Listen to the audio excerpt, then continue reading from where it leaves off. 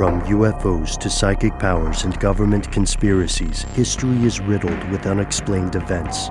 You can turn back now or learn the stuff they don't want you to know. A production of iHeartRadio.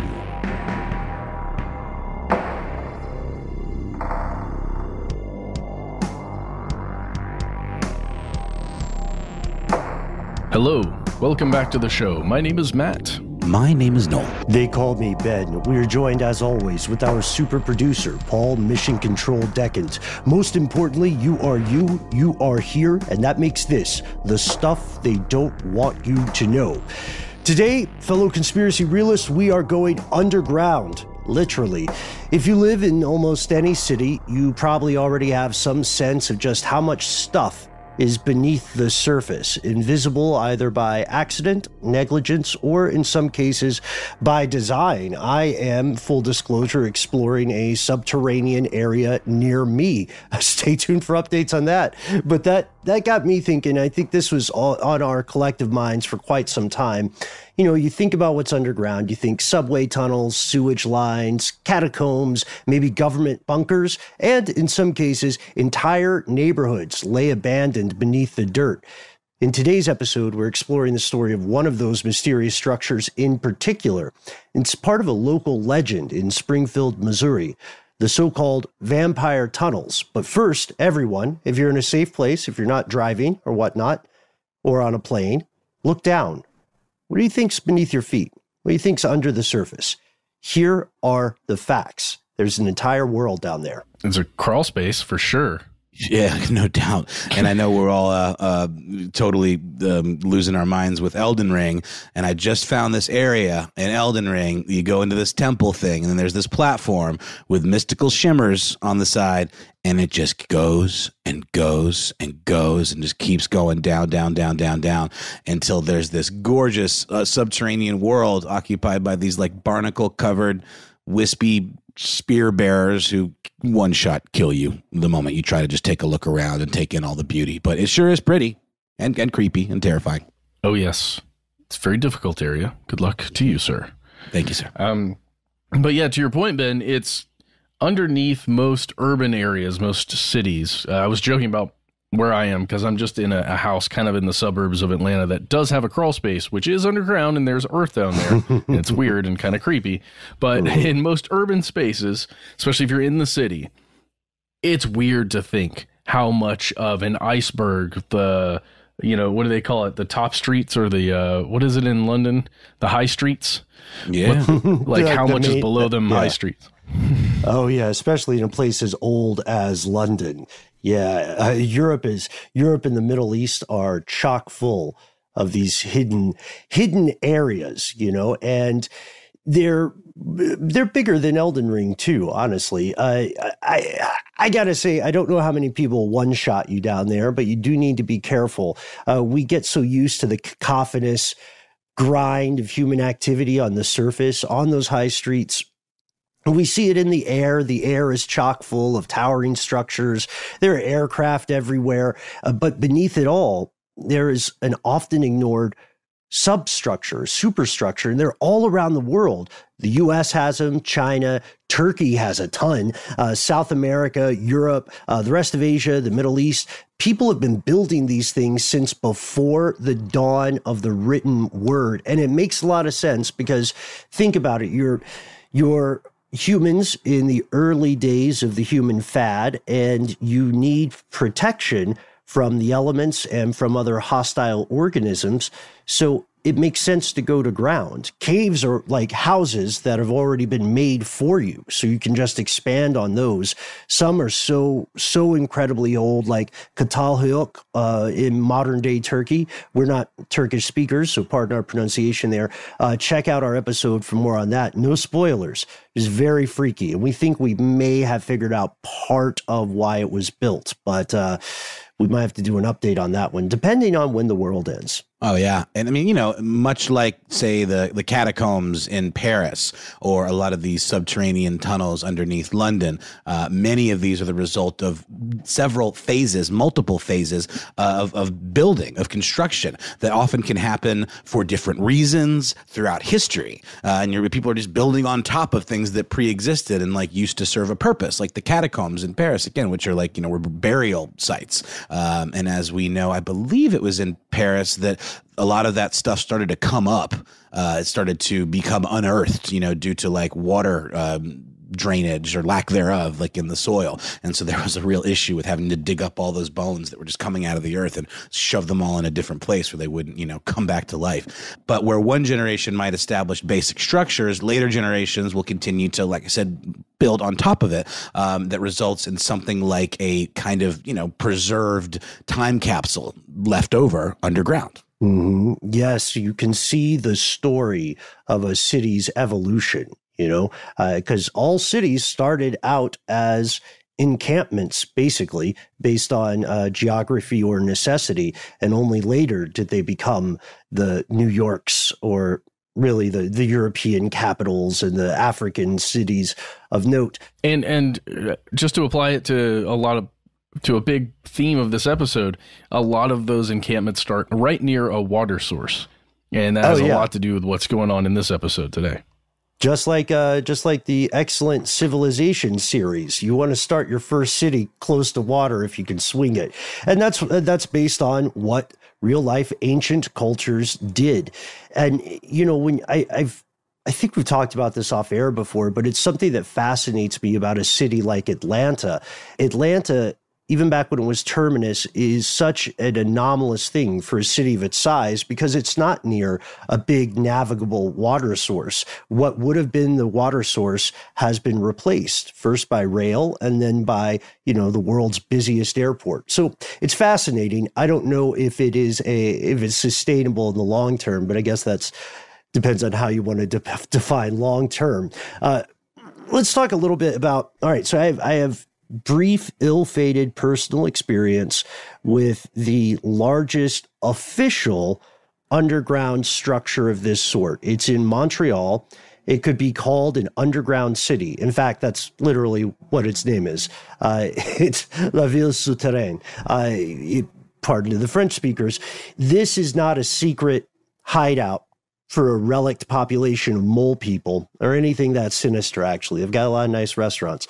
It's a vast series of all these interconnected shopping centers underground, businesses, residential complexes like apartment areas, hotels, even office towers are part of this. And we're talking over 20 miles of tunnels, over 4.5 square miles of area.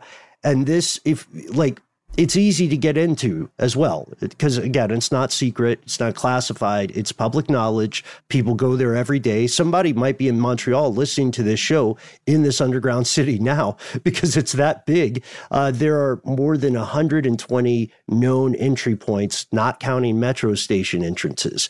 But we just want to give you a sense of the scale here in terms of timeline and in terms of sheer size. But today's episode is not about Montreal's underground city, nor is it about Beijing's underground city, which is a whole other thing. Both of them are fascinating. They're not particularly sinister, any more so than your average city would be. But rumor has it, there is something weird going on underground in Springfield, Missouri. The story starts with something called Jordan's Creek, home, so the legend says, to vampires. Here's where it gets crazy. Before we dive in, now, Matt, this is one in particular that's been on the docket for years and years and years. And I can't remember when we first talked about it. Was it the YouTube days? It might have been the YouTube days. I want to say a listener let us know about this at some point, wrote to us, sent us a voicemail or something like that. And it was a story I think they had seen on Reddit about Jordan Creek and a particular part of it that is covered. So let's talk a little bit more about Springfield, Missouri, and Jordan Creek and why it's important. Have you guys been to Springfield? No, Matt? I haven't. No, never. It has some great outdoor stuff. It has some museums that I quite enjoy. It's not the biggest city in Missouri. It's the third largest. And it's very much a Midwestern city in a Midwestern state.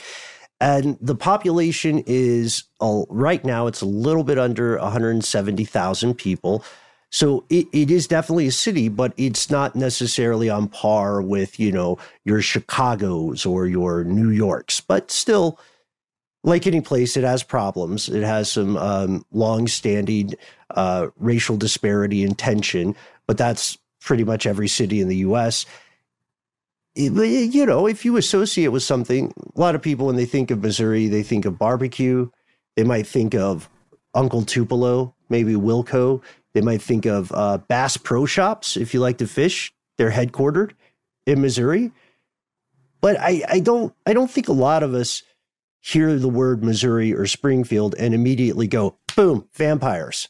Unless I'm wrong. Unless I just wasn't talking to the right people in Springfield.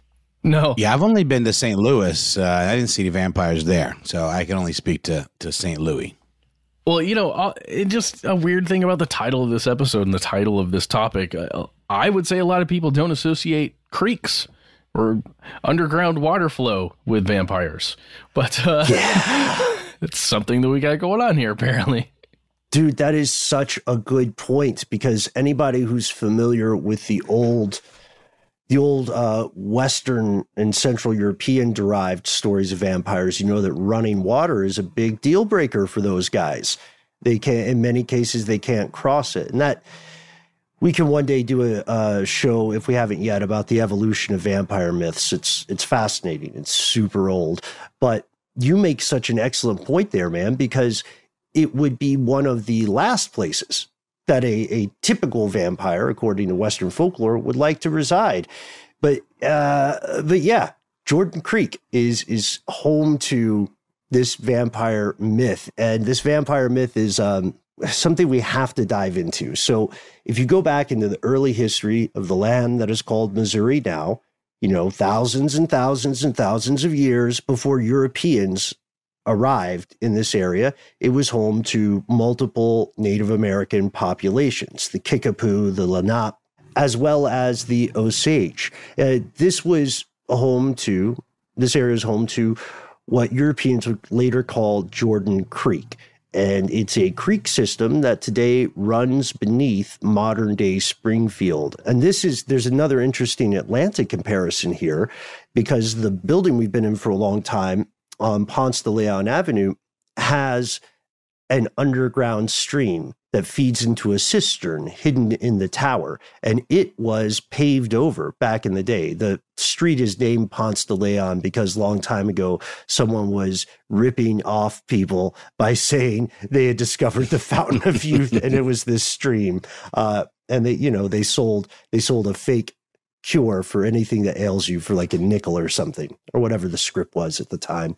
And in Springfield, this creek is the reason that people settled in this area. It was, I believe, one family that moved in, settled on that creek or right around that creek in the area that now has downtown Springfield in it. And then just a town, I guess, arose from that family. Yeah, town's like a mini civilization. And around that area, you also have these small caves that are along the side of the creek, which is going to be an important part of the story a bit later. Oh, yeah. It's an important part of the early story, and it's an important part of the legend, right? So these things are true. There is a Jordan Creek. There are and were a series of small caves that were along the sides of this creek. Like you said, Noel, as more and more Europeans and European American settlers moved into this area in the 1800s, construction kicked into high gear. One thing I didn't put in the notes here, but I got to tell you guys because it's so ridiculous. The town is named Springfield. There's a legend about this. Apparently, the town is named Springfield because there was a vote over what they should call this town when they decided to make it a permanent thing. And one guy who was from Springfield, Massachusetts, said, let's name it after my hometown. And anybody who votes for my idea, I'll give you whiskey. So Also, a little bit of a history of rigging elections. I hadn't heard that. It's so funny how tales of the history of a town like that exist. What I had heard is that one of the original settlers noticed, like within the field, there was this little access to a very deep well, and they called it the Springfield. And again, I feel like there's so many Springfields, as you say, that probably happens pretty frequently, and people have the same idea. All those great minds thinking alike. Well, it is true, I believe, that one of those founding families did settle purposely at a specific spot because they found a natural spring. So let us know. I like the rigged whiskey vote just because I like that way better. It's a fun story. But either way, people were pretty loose with how they named towns as Europeans expanded into what would later become the United States. Send us your favorite weird town name. There are thousands already. The very first developers of the town did something really cool. They used those pre-existing caves as a kind of early HVAC system, or really just AC system, because the subterranean air was cooler and they could channel that cold cave air into surface buildings. There's a theater that's an example of this in town. It was one of the first air-conditioned buildings in Springfield. And so this construction boom occurs, and it starts to lead to trouble. The roofs of the buildings that are, being constructed willy-nilly across the entire area, every time it rains, they're funneling increasingly large amounts of water into the creek, and floods become a regular thing. You know this because newspaper articles from the mid-1800s are always talking about it. Flooding is going crazy. There's not really a garbage collection system at this point either. So every time it rains, the creek doesn't just flood with water, it floods with filth, animal waste, byproducts of the livestock industry, human fecal matter. It's everywhere. And the townsfolk are getting pretty fed up with this. Harumph, harumph, harumph. Something must be done. They came up with the idea of burying the creek alive. I'm being a little bit overly poetic, but not much. They wanted to cap it. They wanted to cover it such that when it flooded, it would just go essentially through a big pipe instead of, throwing poop all over the town. Well, it was thought to be a way to kind of protect the creek from all the debris and stuff coming from civilization in that downtown area, right? So if you cap it, you cover it with a tunnel, then that debris is going to at least sit on top of the concrete structure rather than seeping into the water, which could be great. Less pollution in your water source. I like that. So let's see. What did they do? Did they actually do it, Ben? Yeah, guys, they did it. They sprang into action, not a spring joke, promise. And they built these tunnels that they called boxes. So they enclosed sections of the creek, and this series of boxes originally was about 2/3 of a mile, starting at Water Street and Main Avenue, going east, leading to where the creek went to the James River. And after this construction, you've got what Tim Heidecker would call free real estate. The boxes get paved over. People build structures. They build actual buildings on top of this paved area. So really, the more I think about it, it's not crazy to say the creek was buried alive, because they genuinely did build and use structures atop it. But isn't that kind of like a bit of a dodgy foundation to build a whole new set of structures on? I mean, there's some serious pilings in there, some bedrock with metal and stuff and concrete. I don't know. It looks pretty strong to me. Okay, you say so. But that's not the only tunnel that we're going to talk about today. There's another tunnel game in town, as you say, Ben. A place called the Springfield Underground. I love a good underground. Mm-hmm. This is a cool one. You can find... It's super cool. Yeah, you can find a lot of neat stuff about this. First, it's huge. And just like the Jordan Creek, it did not start as an underground thing. It was an open pit limestone quarry back in 1946. And they started digging tunnels in 1954 to create open space, storage space, essentially.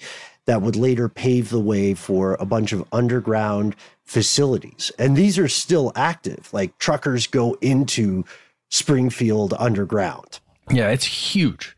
I mean, we can't tell you how huge it is. Like, just for instance, right now, if you head to springfieldunderground.com and you're in need of some cold storage, so not freezing cold, but around what they call ambient 62 degrees Fahrenheit, you can right now lease 114,000 square feet from Springfield Underground. Yeah. Again, 114,000 square feet. As of 2019, it was 3.2 million square feet of space underground, right? And all at that nice cavernous temperature. You can find this on Google Maps. The address is 3610 East Kearney Street. Apparently, it's just east of US 65. But that's not a secret. It is huge. Nope. It is huge enough to be suspicious. You'll find some truckers who wonder whether it is used for military purposes or whether it has been in the past, because it looks like it'd be a good bunker, honestly. But it looks like an amazing bunker. My goodness. Can you imagine? You'd be protected from all the elements. It would be tough to really get a food source going down there unless you had some excellent lights, maybe. You know, those lights that'll help you grow hydroponics. You could live off the largesse of Kraft Foods because they were the second people in that space, or the second company. It was their first refrigerated space. But okay, so we're establishing this. So another true thing we have established. There's a lot of stuff going on beneath the surface in Springfield, Missouri. But the question we haven't answered yet is what's up with the vampires? We'll pause for word from our sponsor, and then we'll take a bite out of this story. This story's neck. Not all going to work.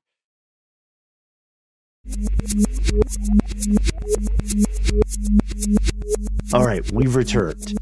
Here's the crux of the story. What gives with the vampires?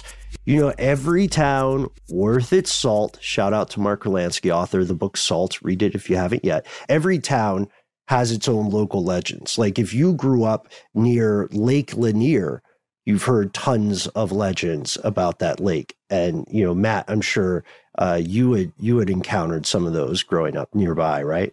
Yeah, absolutely. The town that was flooded, or the large swath of land that was flooded to create Lake Lanier, which included a town and a cemetery, true story, and church, and where people used to live before it was flooded. And every year people go missing in Lake Lanier quite often. You get a nice mixture of debris at the bottom of that lake, which is very murky, and, you know, plant life that you can get tangled up in, with those actual human structures, with the tendency for people to drink when they go out on boats. Seems rife for a spooky story or film. Yeah. Mm-hmm. And Noel, I'm sure Augusta has many local like legends or urban legends or rumors as well, right? Can you recall any? I'm sure there was some awful white people that did some murders. If you dig deep enough, I don't know. Well, you know what? That's not true. There is a haunted pillar in Augusta. It's just a pillar. I don't remember the story behind it, but it is referred to collectively as the haunted pillar. And some friends of mine actually had a small little record label they named after that back in the 90s. So that's the only truly urban legend that I can think of based in Augusta. And the point stands. Every place has its own collection. It's part of the fabric that binds a human community together.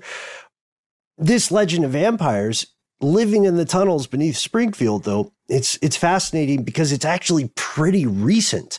It dates back not to some ancient myth, but instead to a specific news article from 2007 in the Springfield News Leader. At this point, we want to introduce you to a student named LaCalia Wiggins. She was 15 years old at the time of this story, and she was a brilliant kid. She was a young prodigy getting an early start at a place called Drury University. And she was kind of bookish, right? As a lot of brilliant kids are. But she wanted to fit in, she wanted to be part of the in crowd, like a lot of kids do. She wanted to have friends. And this weird series of circumstances led her going to a library that she wouldn't normally go to. Her math tutor class had been canceled, or her appointment with her math tutor had been canceled. So she went to a place called the Midtown Carnegie branch of the Springfield Library, and she thought she'd run into some people she knew. But instead, she met a group of new people who would become her new friends. They apparently had a heck of a lot of revelations to drop on her. They asked her several odd questions. We're not sure what they specifically asked her.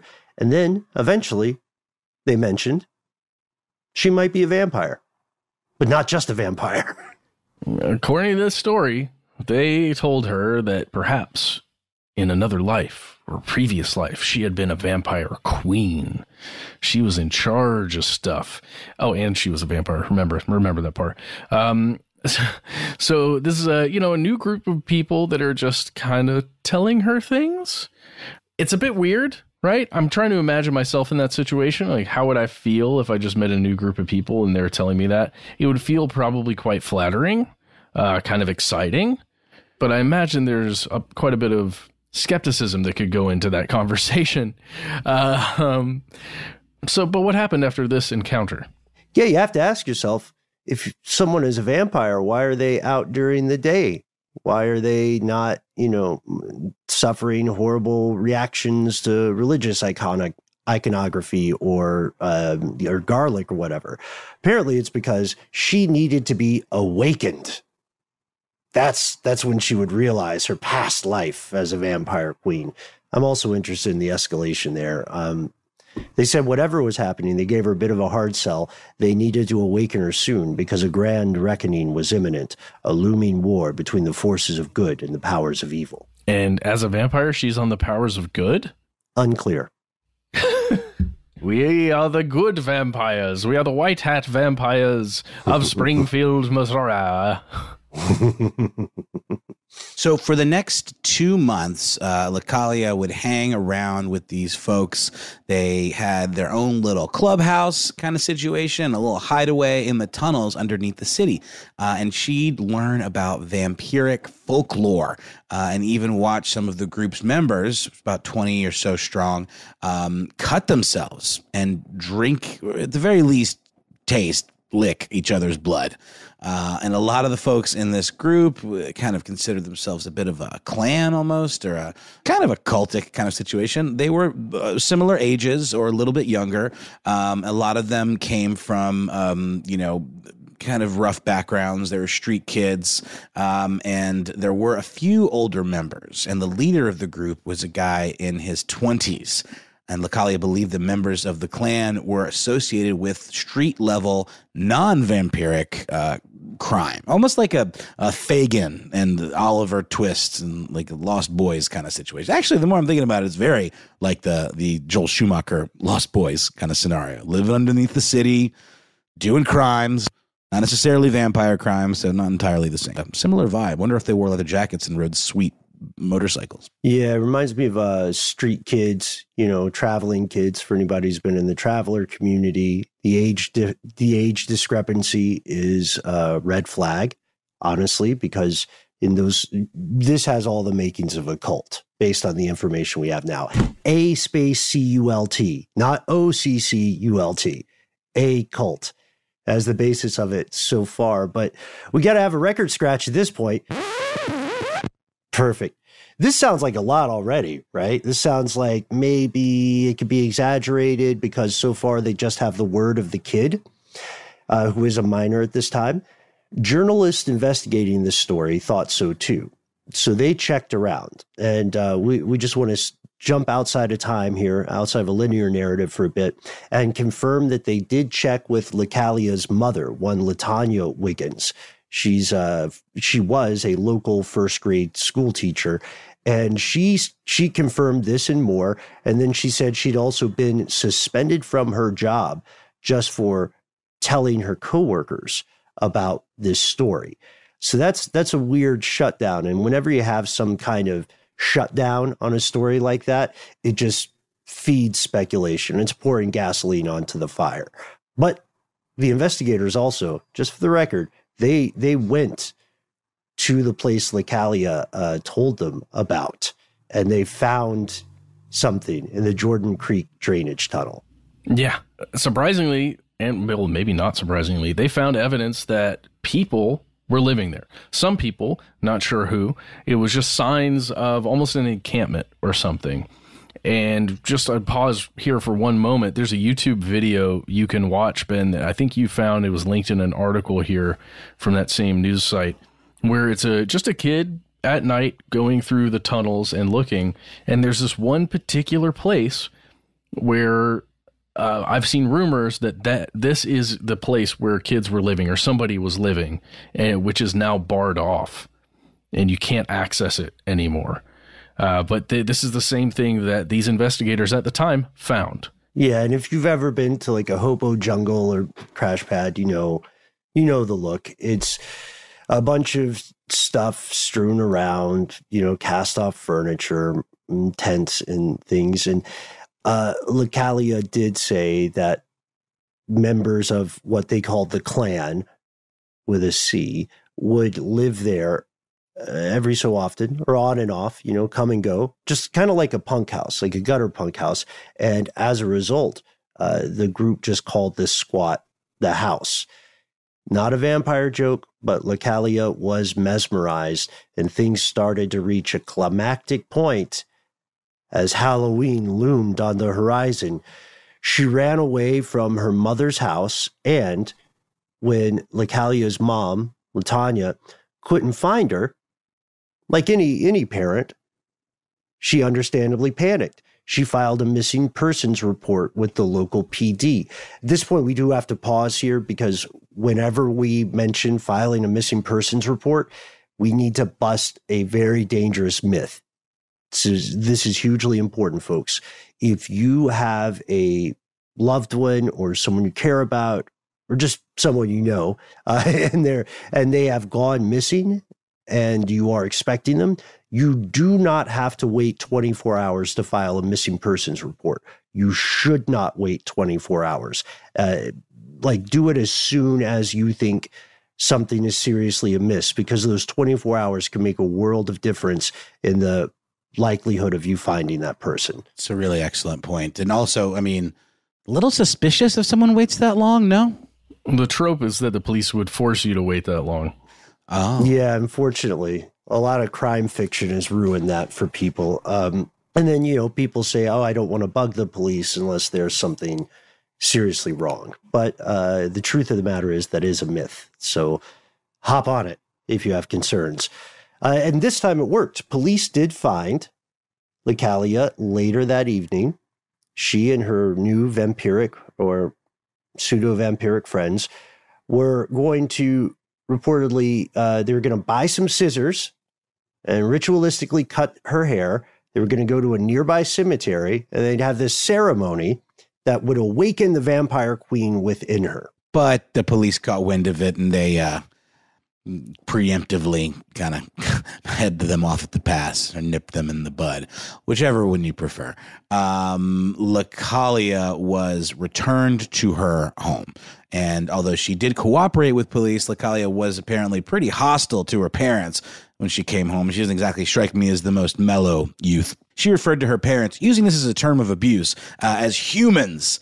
She hissed. She spat. She eventually began to see a counselor, which is probably the right move.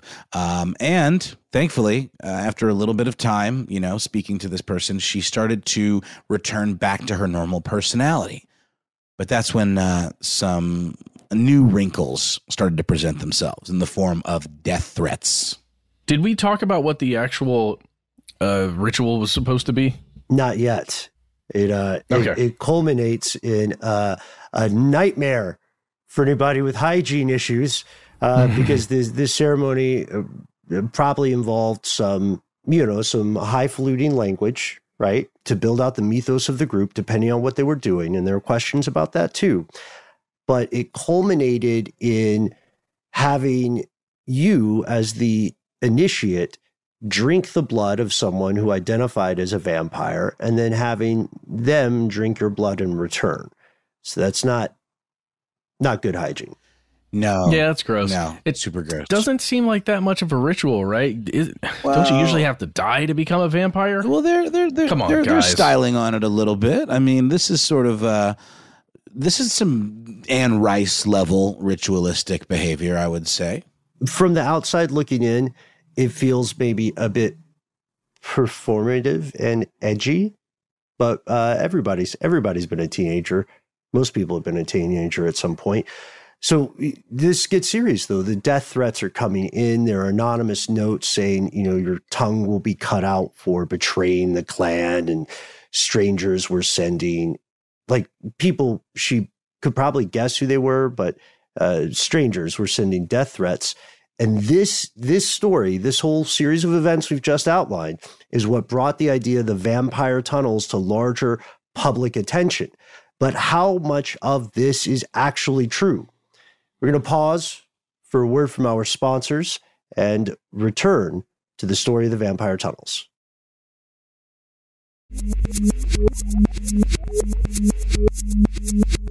And we're back with more on the vampire tunnels of Springfield, Missouri. Ben, you posed before the break, how much of this is true? Well, one thing we do know is true is the tunnels themselves and the area where this group, this clan, had their little hideaway. They referred to as the house. Can you describe the way that looked, Ben? I think we can. Let's crowdsource it. Okay, a crowd of three.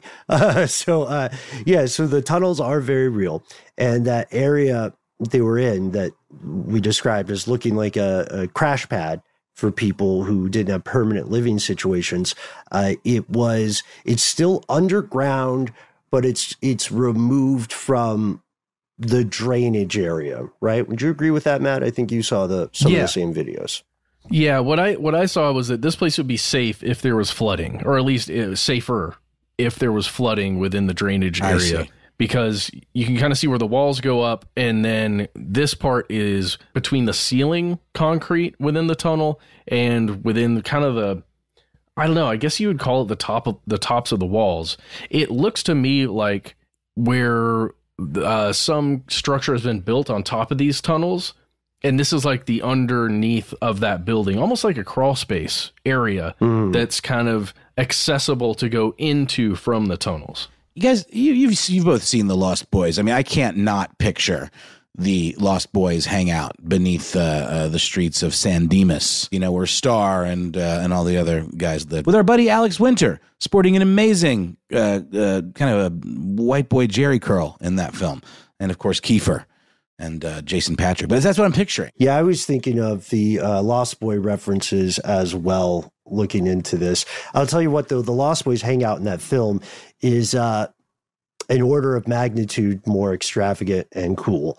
This is definitely like a hidden crawl space kind of area, but it's pretty big. Mm-hmm. It's not your average, ranch home crawl space. Don't think of it that way. You could stand up, you could walk around. But that part is real. And LaCalia's stepfather, a guy named David Morton, came back to that area. He went with a couple of folks after his stepdaughter left the group or the clan. He came there to get her backpack. And he said, quote, "It was strange." This is when he's speaking to the paper. He says, "You go back there and there's graffiti with whatever weird stuff. It's pitch black. When we were there were probably 10 to 12 transient street kids up there." So it's also not much of a secret in town. I'd like to give a big shout out to this awesome forum called Underground Ozarks. Go to undergroundozarks, all one word.com. This is a great resource for urban exploration in the area. And folks on this forum are very well aware of the tunnel. It even has an exciting nickname, Hell's Church, but it's very tongue-in-cheek. And I think that's specifically the area we're talking about, that we're describing, the house, the room, all of that. Mm-hmm. I think that is what they are referring to as Hell's Church. Yeah. I mean, just to humanize it a little more, someone threw a barbecue down there in 2005. People talk about racing ATVs there. Explorers in the forum have long been aware of a possible possibly hostile at times presence from people they describe as transients or vagrants. But if you go on that, just know this in advance, folks. If you go on those forums and you talk about it being a vampire clan, you're going to get laughed out of the room, the digital room. There are dangers with running into anyone, even plain old garden variety humans down there in the dark. That's why you'll see posters on the forum say, go in a group. At least use the buddy system, just in case. There might be some people who are intoxicated or who are looking for trouble. And yes, there are also bats, because a tunnel like this is perfect for bats. Those bats also seem to be, just plain bats. Not even vampire bats, just regular bats. Bits. They're actually kind of cute looking. I've seen some of the beats. They're very cute. We chip for the beats. You can also, if you'd like, you can find lots of anecdotes about the tunnel from people who have explored it while they were in the area. And there was one that really stood out to me from a Redditor who was talking about this on the Springfield subreddit. It's kind of a long quote, but it's a cool story. So maybe we can break it up and approach it as a group. My favorite story from those tunnels is once I went into the Bat Cave / Hell's Church and found a crummy folding table with a pentagram and little tea light candles on it and like razor blades and cigarette butts and just general edgy teenager stuff. And next to it was a backpack. What? Guys, this is not part of the quote. What? They found a backpack. I mean, this is them, right? This is the leavings of the clan, clearly. Or some copycatters. Maybe. Let's go back in. Presumably left by one of the participants. Yeah, we think it was. It was like a normal high school kid's backpack with textbooks and whatnot, but there was a 5-subject notebook with a big pentagram on it, and the little subject separator tabs actually had labels in them, and I still laugh about it to this day. The first section was labeled members, and it had a list of names with their goth persona name next to it, like Travis Keller, Darkfire, Sarah Paulson, Lady Shadow, stuff like that. Then the next section was labeled spells and had all these papers printed off the internet with various Wiccan stuff. Then the last section was labeled trivia and was a running scoreboard of what looked to be a Harry Potter trivia leak. Nice. And this commenter, you can find this online, but just because of Reddit rules, we're not going to say their username right now. But this Redditor closes with this oddly wholesome line, I thought, and says, I like to think whoever's notebook that was is now all grown up and has a successful career in human resources or administration. Because it does seem organized, Yeah. Or, and just hear me out, the poster on Reddit is the person who made that notebook. Yes, quite possibly. You never know. You never know. And her name is Sarah Paulson. Her name was Sarah Paulson. Is Sarah Paulson. Her name is Sarah Paulson. So in this case, if we can arrive at somewhat of a verdict here, it seems that these could just be kids playing, harmless, somewhat edgy games, right? These could be, especially in more recent years, what are portrayed as vampires could actually be LARPers playing Vampire the Masquerade, which is a fun game. LARPer means live action role playing. Trust us, you'll know it when you see it, if it's happening around you, because they go all in sometimes. Yeah. Lightning bolt. Yeah. Lightning bolt. You can see an example of this, for instance, in the newest Hawkeye series on Disney. There's a lot of LARPing in there. But on the other side, this could be representative of a nascent cult, like a charismatic older leader taking advantage of young and or disadvantaged children and building a cult of personality based on, a hodgepodge or grab bag of amateur occult beliefs. I am happy to report that the time of this recording, Lacalia Wiggins is doing just fine, seems to have survived with no ill effects. And this story was reported originally with a little bit of tongue-in-cheek stuff there too, right? To kind of, it was self-aware that it was feeding into the satanic panics that crop up in the U.S. every so often. And then since this story emerged during the age of the internet, and there's enough truth to it for it to be fascinating. It's no wonder that so many people took it for fact. And most of the people who took it for fact do not live in Missouri, let alone Springfield. Although it may sound like we're busting a bunch of myths here, we do have to note it is very true that the U.S. is chock full of hidden, occluded communities, cults, groups with all sorts of eccentric, strange beliefs and practices. You just don't hear about them as often. They're part of what I like to call invisible America.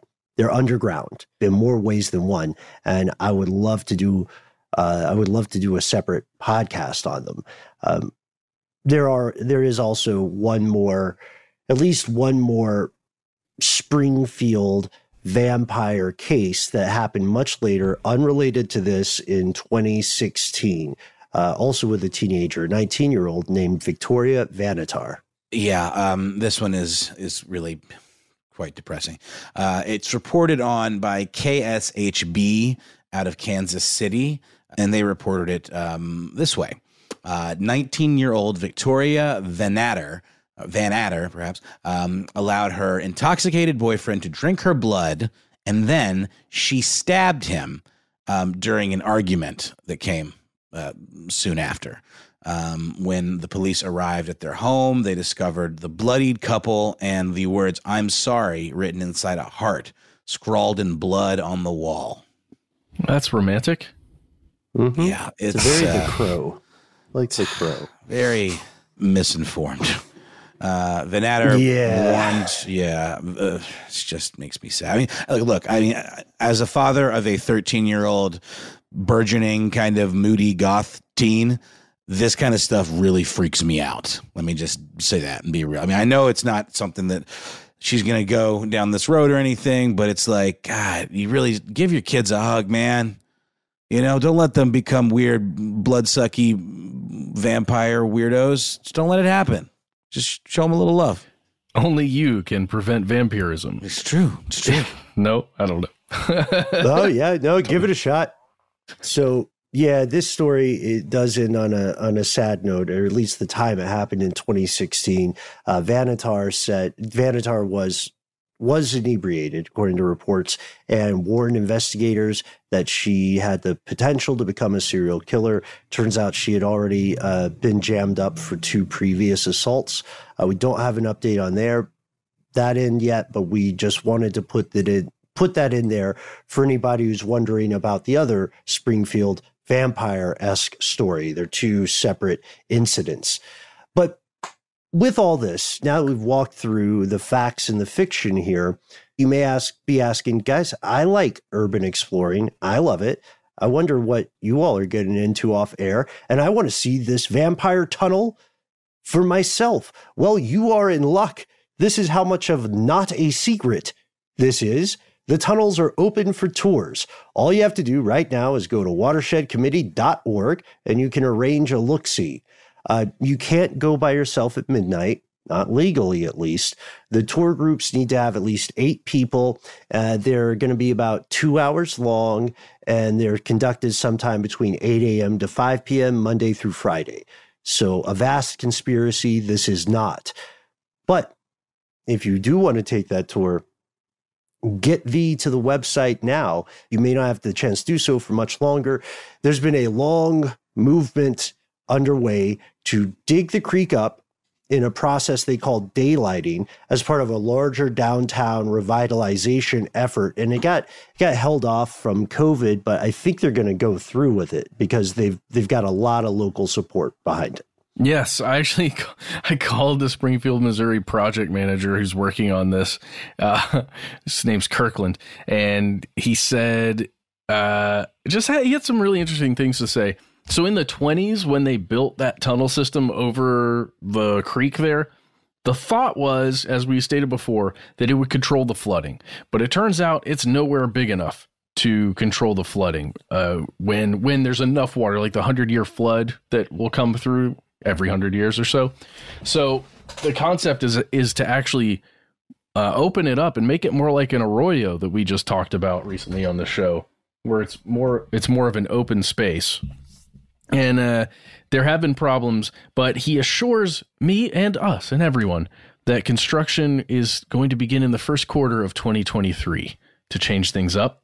And the last thing Kirkland said was he has not encountered any vampires within the tunnels. Well, of course he's going to say that, you know, and check that caveat within the tunnels. What's going on at the video store? No spoilers, but what's going on with the video store? Lost Boys teaches you that's the first place you should check, especially if it's still open in 2022. Anyway, also, some don't eat the noodles. They might be maggots, or they might be noodles and they just look like maggots, or they might be both. You know, these vampires are tricksy devils. And some mysteries, it seems, just can't last forever. That's our show, folks. And now it's time for at least one of my favorite parts where we get to hear from you. What do you think?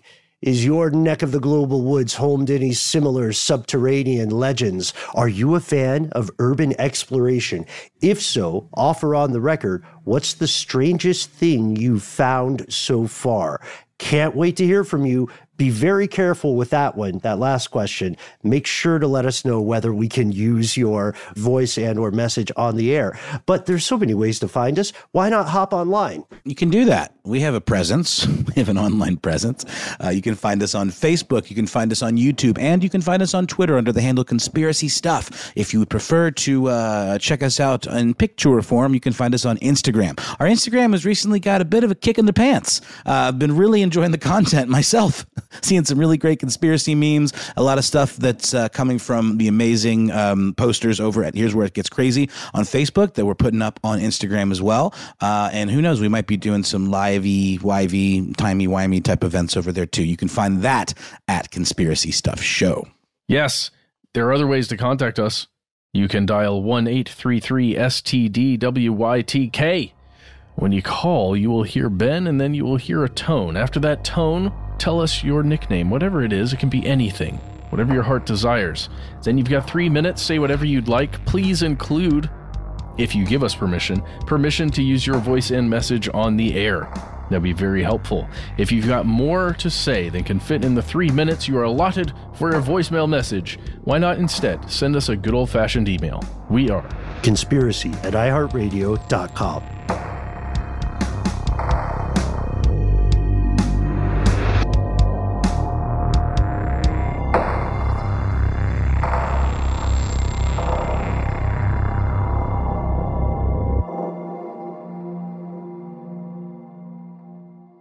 Stuff They Don't Want You to Know is a production of iHeartRadio. For more podcasts from iHeartRadio, visit the iHeartRadio app, Apple Podcasts, or wherever you listen to your favorite shows.